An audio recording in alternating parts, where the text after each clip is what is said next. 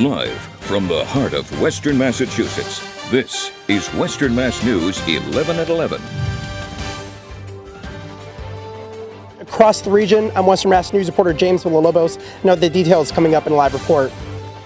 And showers still pushing through the region this evening, but it looks like drier air headed our way to close out the weekend. The latest in my first warning forecast. And later, one person is dead, another hurt after a shooting in Springfield this morning. We begin with breaking news tonight. Severe weather hit the area, lightning even sparking fire, causing enough damage in Longmeadow to have town officials asking whether or not there was a tornado. Good evening, everyone, and thank you for joining us. I'm Sarah Gurnelli. Tonight, we have team coverage. Meteorologist Don Maher standing by in the Weather Center. But first, Western Mass News reporter James Villalobos joins us live in Longmeadow with the details. James?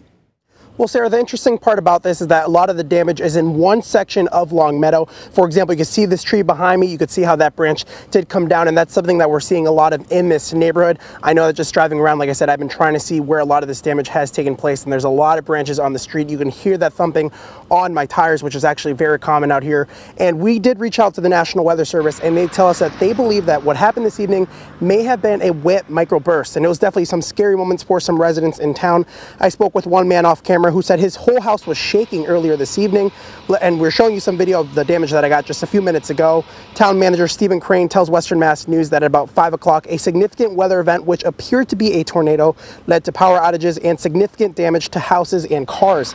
The majority of the damage has been in a neighborhood near Longmeadow Street, not too far away from Bay Path University, and that's just to put the location into perspective. Eversource immediately responded, and from what I saw, they are still on scene at some of these streets.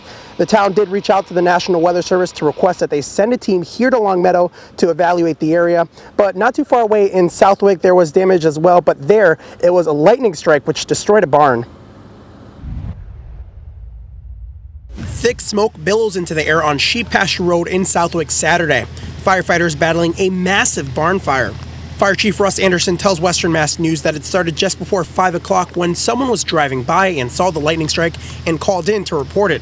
Firefighters took about 4 minutes to respond with all of their resources.